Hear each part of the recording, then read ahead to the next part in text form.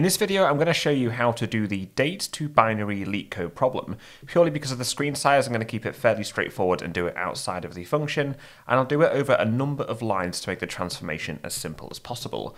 So what we need to do is take a date like this in string form, and then basically convert this, and this into the binary equivalents, and then return it back in the same format with these hyphens here. So the first thing I want to do is look at these individual things as numbers. Okay, so we have our string split apart into its individual components. I'm now going to use a comprehension to convert each of these to the integer format, and then go into the binary format. So we can say integer of I, and do this for each I that happens to be in date.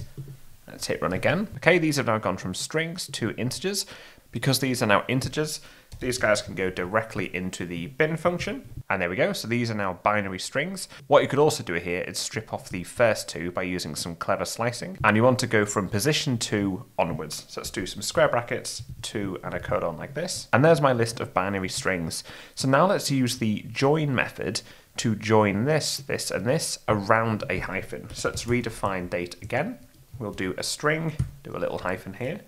And we'll say around this hyphen, you're going to join the contents of date. And here we are, there's my output. So this is this represented in the correct binary format of this here. Of course, you could do this in way fewer lines. I've done this over a couple of lines to show the transformation process going from this through to the end result of the binary string.